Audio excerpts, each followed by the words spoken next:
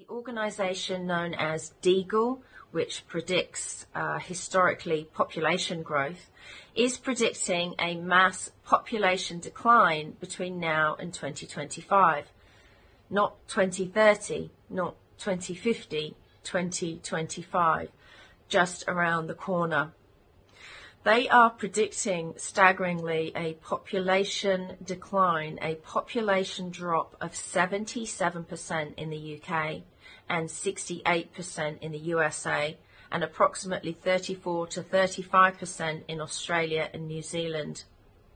There's no explanation for these figures, and DEAGLE are not known for their conspiracy theories.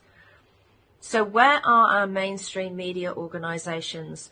Where is Reuters? Where is the Associated Press? Where is Channel 10, Channel 9, the 7 Network, SBS, ABC, the BBC, NBC, MSNBC, CNN? Where are you all? Why are you not questioning these figures and trying to explain them to the public?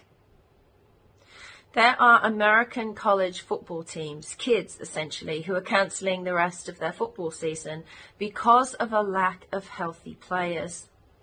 We live in a world, whether you live here down under or up in the UK and in Europe or over in the USA, we now live in a world where we are peppered with the sounds of ambulances.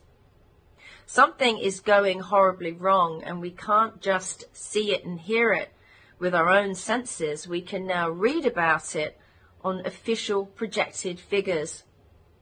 If this is the modelling that our bureaucrats were referring to pre-pandemic, we should be very concerned that not a single so-called elected bureaucrat is giving us any explanation for it.